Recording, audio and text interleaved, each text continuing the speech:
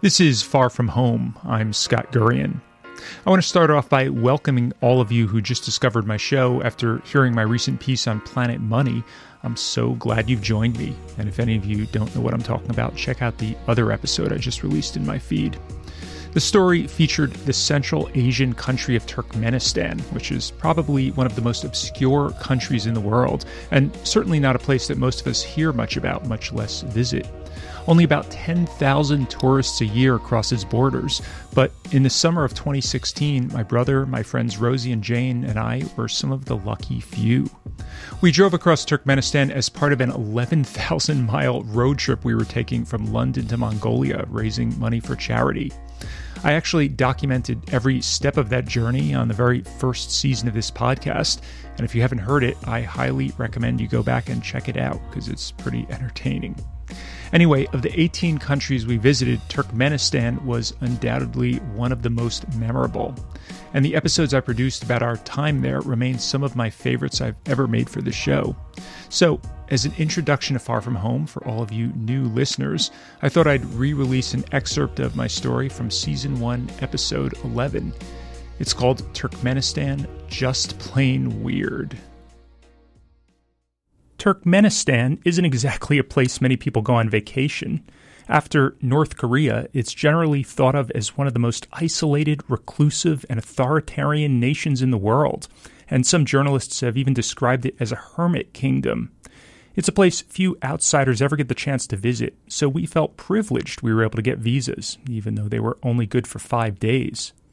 Our journey began after we bid farewell to our guide in Iran and arrived at the Turkmenistan border station, an imposing white marble government building on a hill, adorned with a giant portrait of the country's president. We parked our car behind the cars of several other Mongol rally teams that had arrived there before us, and we entered a noisy, cavernous room with high ceilings to begin processing our paperwork.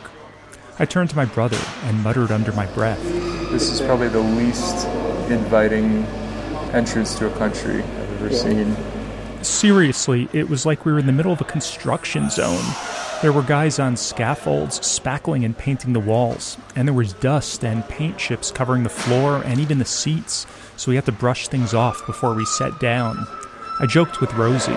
I mean, they're repainting it. It'll probably, next time you come to Turkmenistan, it'll be a lovely entrance. The next time I come to Turkmenistan. Meanwhile, young soldiers stood around the room watching us. It looks like this whole place is being run by 19-year-olds in camo uniforms, fulfilling their mandatory military service.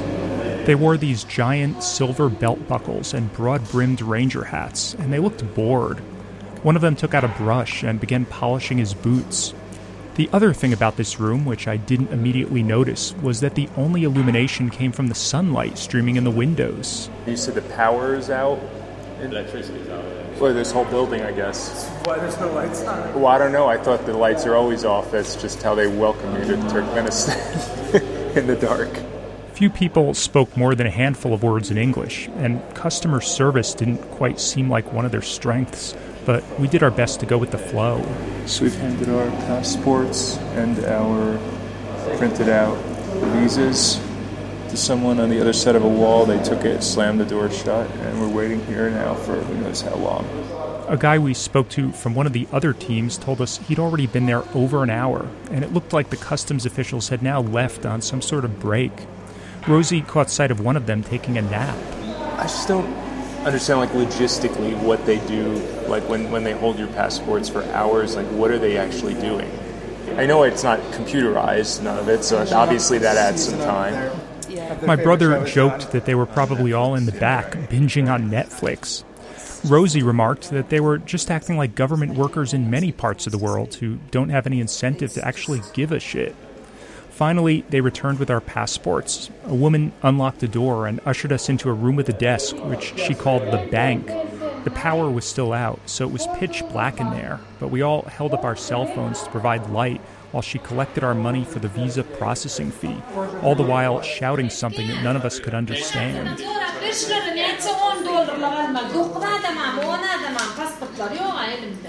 This was our first exposure to how we'd soon realize things tended to work in post-Soviet Central Asia. After that, we shuffled from building to building and office to office, filling out all sorts of mysterious forms and signing our names to documents we barely understood. Basically, we just did whatever they told us, because really, what other choice did we have? By the way, if you've ever wondered if there's anywhere in the world where they still use carbon paper, like actual black carbon paper, I could report that Turkmenistan is one of the holdouts. The whole experience was incredibly exhausting, and it felt like we were trapped in some sort of bureaucratic version of an Escher painting. Finally, after a quick inspection of our car's contents and one more check of our visas and passports, we were allowed to enter the country. Okay, thank you. Thank you. Yep. Are we all set? We're finished? Okay. Yeah? Okay. Yes, you're finished. Okay. Don't worry, sir. Okay. You are in Turkmenistan. Okay. Thank you very much. Okay, Appreciate it. problem, sir. No problem. Okay. No Thank you. problem. Goodbye. We adjusted our watches for the odd half-hour time change, and then my brother Drew and I set out on our way. We're driving now on this 2-lane road that's basically just these amazing scenic mountains. And, whoa. Are we gonna drive through safari? It really looks like that. There was some horses on the side of the road a little while back, and now there's these wild, I want to say they're gazelles or something. They're sort of like deer, that but big one in front has horns. they're those big horns like pointing backwards? curved, pointing backwards. Look at these mountains. These mountains are amazing.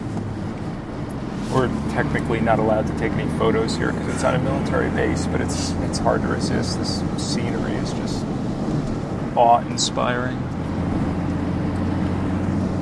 I didn't know anything about Turkmenistan, but I was envisioning just all flat desert. So I guess we are exiting the base here. We're going through a gate. There's barbed wire all around. We are coming to the other side.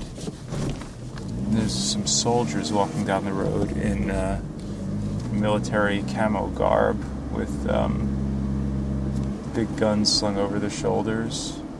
It's quite an interesting welcome to a country. Yeah. I mean, they're not particularly known for their military, are they? Turkmenistan isn't really known for anything. No one even, seriously, no one thinks of Turkmenistan. No. It's just not a country that most people even know exists. I mean, this was all part of the Soviet Union until a few decades ago. We'd been driving through the wilderness with rolling hills and mountains that extended as far as we could see in all directions, when suddenly we rounded a corner and saw the skyline of Ashgabat, Turkmenistan's capital city, off in the distance. That's impressive. We followed the road down from the mountain, drove through the city's ceremonial gate, and entered its outskirts, and it immediately seemed different from anywhere else we'd ever been. I was trying to figure out just what it was about this place, but Drew put his finger on it pretty quickly. Everything is white. It's horrible. That's true. I hadn't thought of that. He was describing the mile after monotonous mile of grandiose government buildings and nearly identical-looking apartment blocks made of white marble imported from Italy. It all seemed a bit artificial, like, you know that feeling when a friend or relative who you're not very close to buys you a fancy birthday gift thinking you'll love it, but you have no use for it and it's not at all your style? That's kind of how Ashgabat felt. I read up on the city's history, and most of it was apparently destroyed in a giant earthquake back in 1948, which killed 100,000 people. It was rebuilt during the Soviet era, and then over the past few decades after the country became independent, large swaths of neighborhoods were demolished and rebuilt once again to make room for this more modern architecture, as well as monuments to the country's former leader, who banned the circus, ballet, and opera, renamed the days of the week and the months of the year after himself and his relatives, and built a giant 24-carat gold leaf statue of himself that rotated to always face the sun. Our guidebook had described Ashgabat as a cross between Las Vegas and Pyongyang, and we thought that seemed about right. Everything was a bit over the top, so it was hard not to drive around with our jaws constantly open. Where are we? My brother kept asking. What is that thing up on the hill? There's some kind of monument, a big pointy thing. There's these strange buildings down there. It's like that oval building, and the one next to it. See that goldish thing? Like, that's incredible looking. It looks like a UFO. Look at that big monument there on the left. This is really like Disney World. It's one monument after another. Look at the landscape. Everything is so pristine. The perfectly manicured grass, and And shrubbery around the sides. It's kind of sterile. Yeah, very sterile. A little bit soulless. Oh, completely soulless.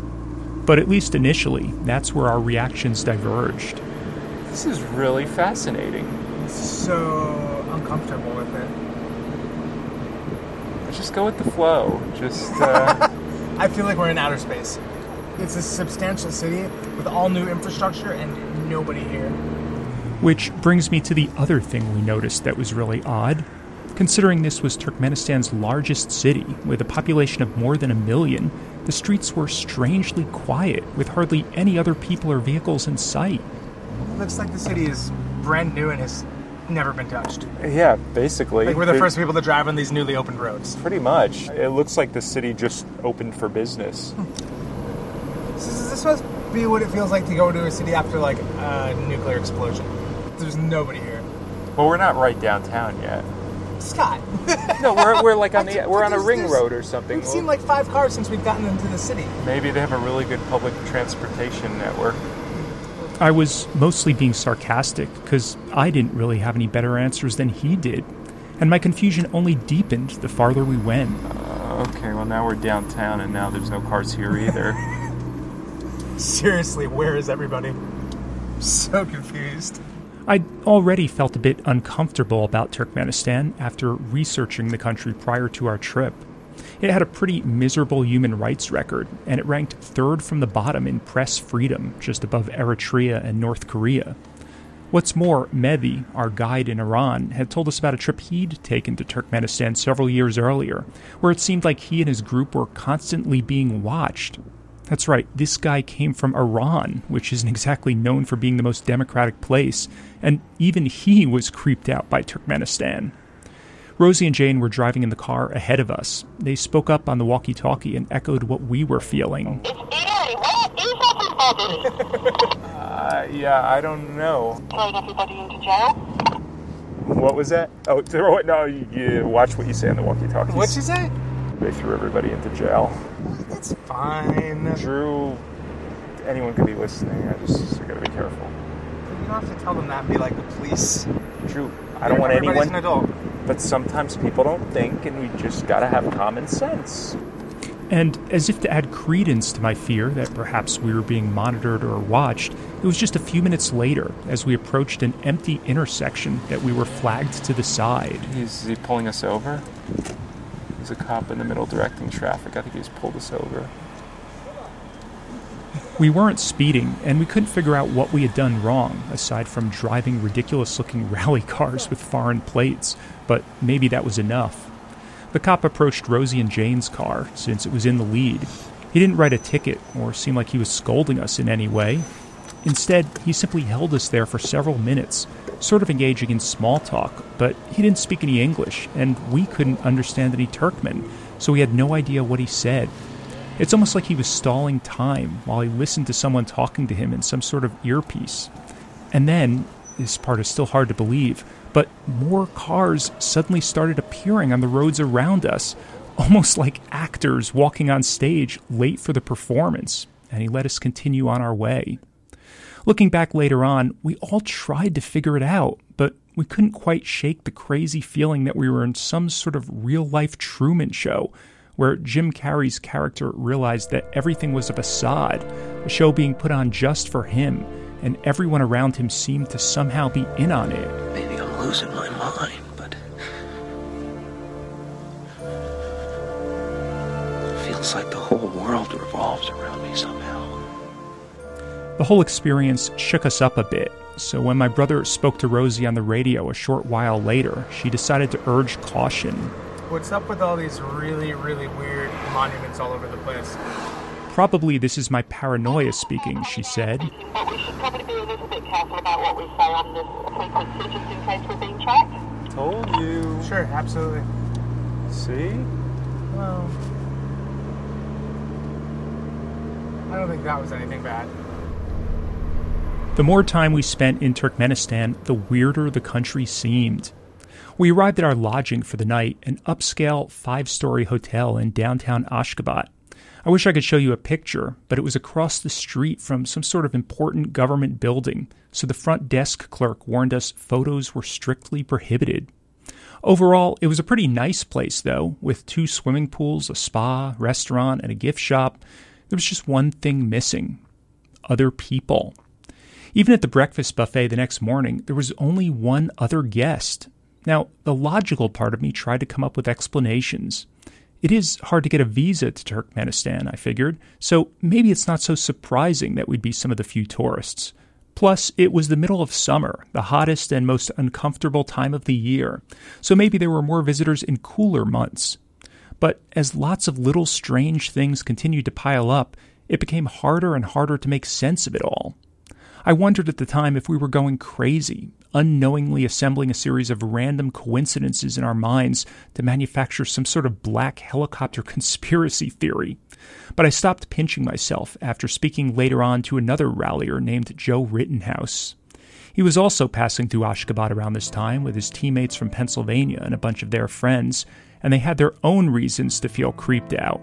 We rolled into this hotel. It was about $100 a night. It had like really nice rooms, and we all decided, all right, we're going to stay here. And 2 of our British friends, Elliot and I think it was Fergal, they were like trying to negotiate with this woman who'd be like, all right, come on, let's negotiate prices here. How about $80 or like $90 instead of $100? And the woman behind the counter was like, no. And she like pointed to all these cameras behind her, and she's like, they are always watching us. And Elliot was like, holy crap, what is she talking about? And so then we kind of settled in for the night, but it just got weirder and weirder as the night went on. There was an 11 p.m. citywide curfew, so a late night out on the town was out of the question. Luckily, their hotel had its own dance club. A bunch of the people in our group decided, hey, we've all just done Iran. Let's go get some drinks because we haven't had alcohol in, X amount of days. Let's just have a party. We went into the bar and we sat down, and the guy from the bar was like, you should go down into disco. And we're like, yeah, let's do that. And there's about, I'd say, 20 of us staying in this hotel. And it was weird because there were only about like 6 or 7 people in that club. And then all of a sudden, like 20 of us rocked up. And we were having a blast, and we were drinking a good amount. They're playing like Western music, and we were just really excited. But then it just got so bizarre. Jamie, one of the Aussies that was with us, he bought a big bottle of vodka and was like, everybody gets shots. Well, they bought this bottle of vodka, and we watched. They took the money, handed it to one of the, security guys in the room, and then he walked around and he paid all the Turkmen people dancing in the club. And one of the Scots with us was like, holy crap, look at this guy. And he walked over to this guy. He's a little intoxicated. He's like, you were our border guard. You're the guy who stamped our passports. And they started to realize that like everybody in this club was somehow related to the border or the border guards or like government officials. And it just, all of a sudden, it just took this really weird and eerie tone because like we were the ones dancing, they weren't drinking, they were just kind of watching us, and it was just so insane. That whole Ashgabat stay was really bizarre for us because I constantly felt like we were being watched, I guess. In fact, I found this thing in the chandelier of our apartment when I was just drunkenly standing on my bed. And I looked up in the chandelier, and it's a bunch of plastic tubes hanging down, like you couldn't really see behind it. But there were buttons on the side of it, and had like a play record button, and there was a part for an SD card, and it looked like someone had put like a makeshift recording device into the chandelier. It could have been anything from like a sound system, but it was so bizarrely hidden that it was just really eerie for all of us when we were like in that hotel. That, once again, was an excerpt from episode 11 of the first season of Far From Home. It was called Turkmenistan, Just Plain Weird. If you enjoyed listening, please go back to the very beginning of my feed and check out my entire first season, where I documented my journey driving from London to Mongolia. And while you're at it, please stop by Apple Podcasts or wherever you listen and leave me a rating or a review. And as always, you could drop me a line at info@farfromhomepodcast.org to let me know what you think. You could also follow Far From Home on Instagram or Facebook to see photos and videos, and visit my website at farfromhomepodcast.org for tons of bonus content. Until next time, I'm Scott Gurian. Thanks for listening.